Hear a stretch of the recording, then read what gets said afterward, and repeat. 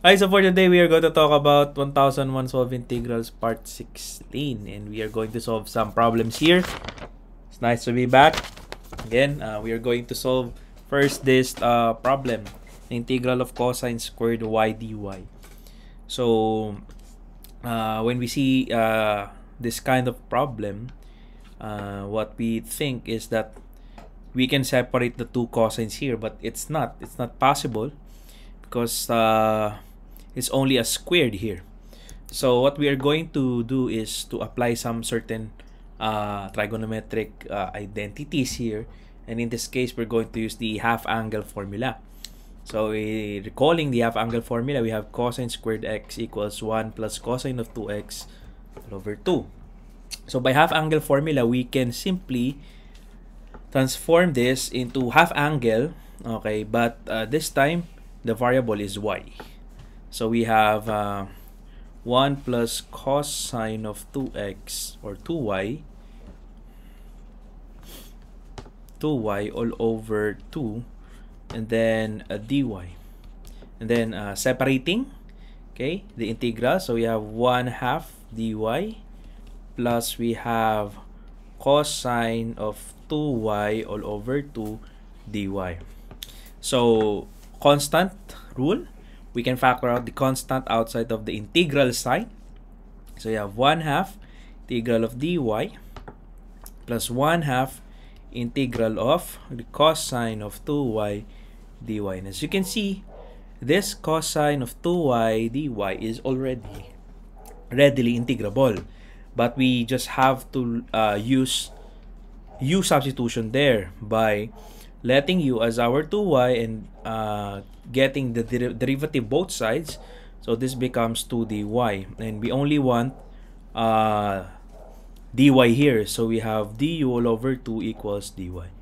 So we can now proceed with the substitution. We have 1/2 integral of dy plus 1/2 integral of cosine of 2y, that's cosine of u, and then dy would be du all over 2. And I can factor out again the 1/2, so that this becomes 1/2 times 1/2 integral of cosine of u du. Okay, so we can have it as 1/2 integral of dy plus 1/4 integral of cosine of u. So integral of cosine of u du, that would be 1/2 y plus 1/4 integral of cosine u is simply sine of u plus c. But take note, we need to go back to the original variable. Our u is 2y, so we need to get back to the original variable. We have 1/2 y plus 1/4 sine of 2y plus c. So this would be our final answer in our first problem. Okay, for our 101 problem. Okay. All right. So next, we have 102, problem 102. Okay, the integral of sine squared beta. Then we have cosine of squared beta d beta. Okay, so now we have the same sine squared and then the same cosine squared. So actually we cannot just simply let u substitution here, letting u as sine and then cosine, because we have a squared here. Okay, we cannot just simply do that. And the first thing that we're going to do here is none other than by half angle formula. Okay, so we have seen this already, cosine squared of beta d beta. But also, this is also a half angle formula. So recall that the sine squared of x equals 1 minus cosine of 2x. Okay, and then we have all over 2. So just like the problem here a while ago, we have for cosine squared x, we have now the half angle formula for sine squared x. So if you do that, sine squared x, that would become 1 minus cosine of 2 beta. In this case, we have the variable as beta, and then all over 2. Then multiplied again by half angle of cosine squared. Okay, that is just what we have solved here. It's such that the variable here is y, and here beta, but it's still the same. By half angle, this becomes 1 plus. Okay, for cosine, it's plus. For sine squared, it's minus. So you have cosine, okay, 2 beta all over 2. Okay, and then d beta. Okay, as we all know, we can factor out 1/4. So we have 1/2 for this one, the first term, and then 1/2 with another term. So we can factor it out. So 1/2, we have 1 minus cosine 2 beta. Then we have 1 plus cosine d beta. Okay, that's just simply factoring. The 1/2, I'm sorry, the 1/2 here for 1 minus cosine 2 beta. And of course, we can also have 1/2 here in a 1 plus cosine 2 beta all over 2. Or 1 plus cosine 2 beta, I'm sorry. Okay, 1 plus cosine 2 beta. Okay, so we can factor that out, leading us to 1/4, and we can factor it out outside of the integral sign. So we have now 1/4 of the integral of 1 minus cosine 2 beta, then multiplied by 1 plus cosine 2 beta, d beta. Okay, so now we have to multiply these two. Okay, it's just that we are multiplying 1 minus cosine 2b and 1 plus cosine 2b. So it's the result would be 1 minus cosine squared 2b. Okay, 2 beta. So it's just like multiplying x minus 1 and x plus 1.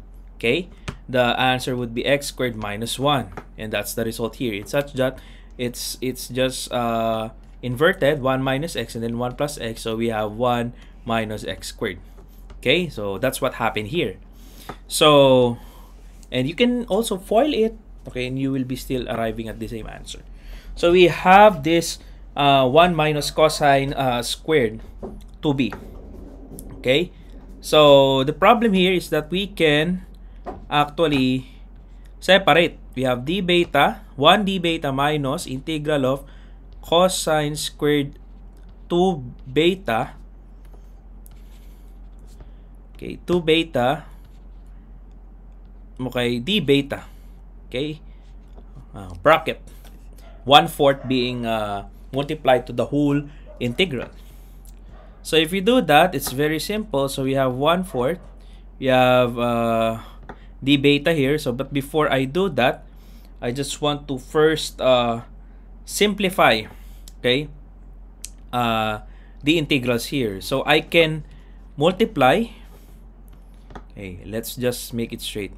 I can multiply 1/4 here. If I multiply 1/4 to the integral of this, it becomes, okay, I have 1/4 here. Okay, so this becomes, we know that this becomes 1/4 beta. Okay, but we have already 1/4, and cosine squared 2 beta, we can still what? Okay, cosine squared 2 beta, okay, we can still, by half angle formula, okay, we can still what? Reduce it, okay, into half angle. So that would become 1 plus cosine, okay, 4 beta all over 2. Okay, so a while ago we only have cosine of squared of beta. Okay, so but it resulted to 1 plus cosine of 2 beta. But since we have 2 here, we have to have multiply 2 here. So 2 times 2, that becomes 1 plus cosine 4 beta all over 2. So we have now minus 1/4. We have now the integral of what? 1 plus cosine 4 beta all over 2 d beta. And that 1/4 is multiplied. okay, this 1/4 is multiplied. So I can still separate it. Okay, if I'm going to do this, that would be 1/2 d beta plus I have integral of cosine of 4 beta all over 2 here, then d beta here.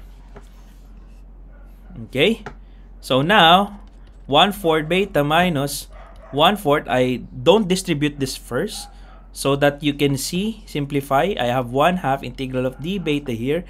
I can also factor out 1/2 here, and that would give me cosine of 4 beta d beta, of which this cosine 4 beta, this one, we can let u.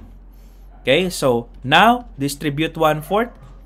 Okay, this 1/4 into the bracket. So what will happen? We have 1/4 that becomes 1/8, and the integral of d beta would be beta. Okay, 1/4 times 1/2, that would still be minus. Okay, because of the minus here.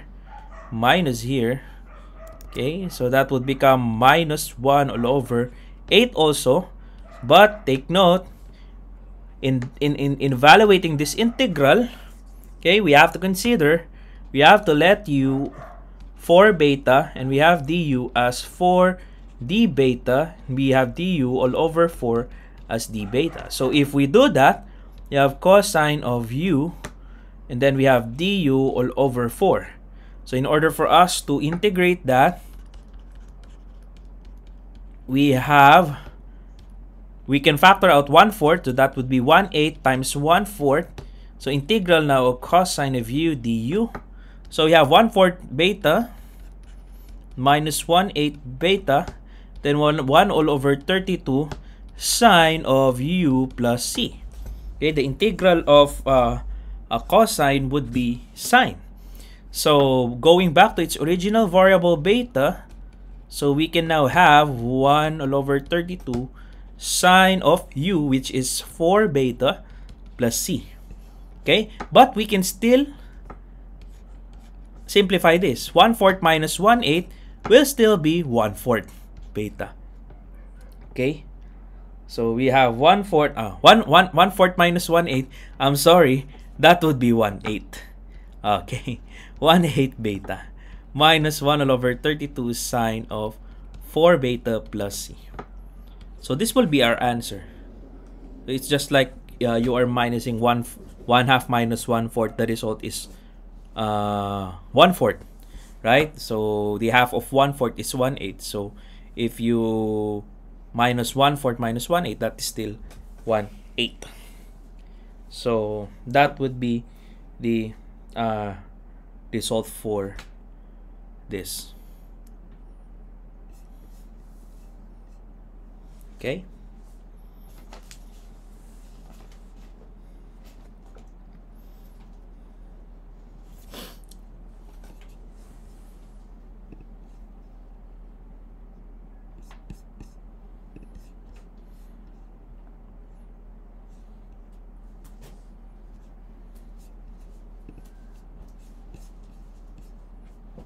All right.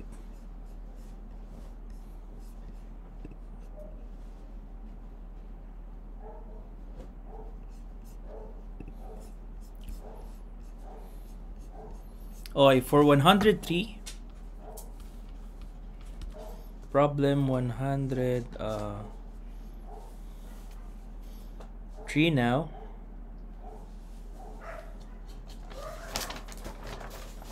Okay, so for 103, we have integral of cosine squared x. Then we have sine cube of 2x dx.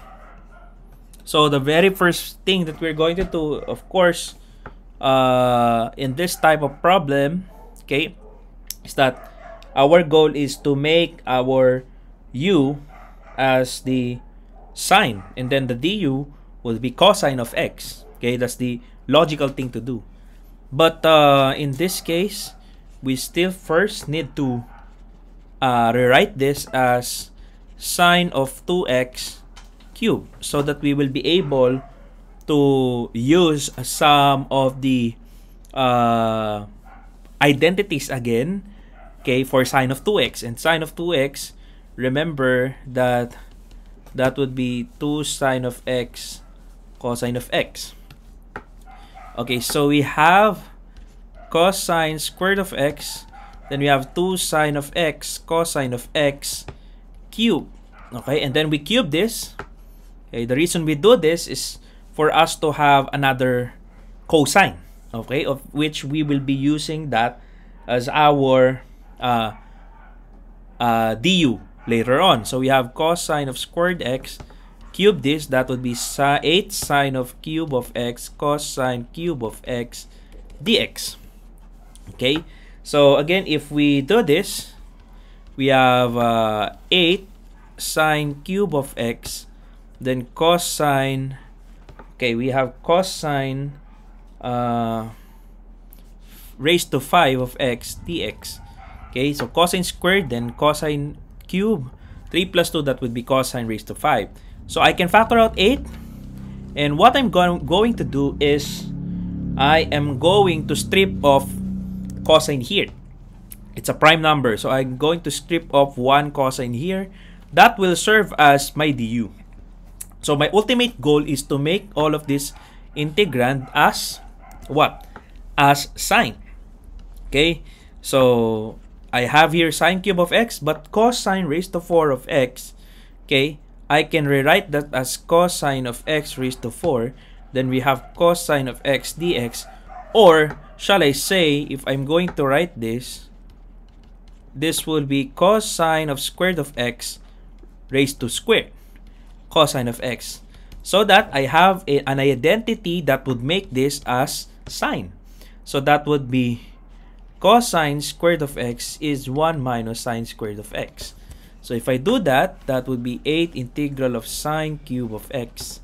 And then I have 1 minus sine squared of x. Then we have cosine of x dx. Okay, so right now I've made the cosine as sine, because again, our du, if we let this as u, okay, we will be having a cosine of dx as du. So 8 integral of, I'm going to distribute this to 1 and to sine squared. That would be sine cube of x minus sine raised to 5 of x. Okay, so not only that, I'm sorry, we have here a squared. Okay, I forgot.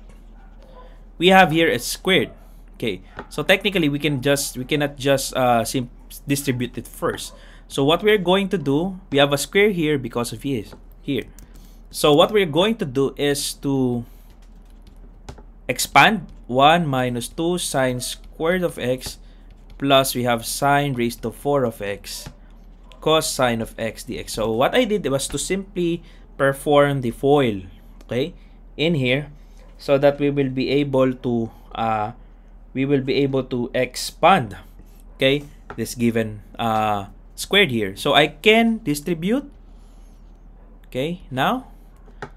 So we have 8 sine of cube of x minus 2 sine raised to 5 of x, plus we have sine of raised to 7 of x. Then I have cosine of x dx. So if I let you as sine of x, okay, and the du would be cosine of x dx.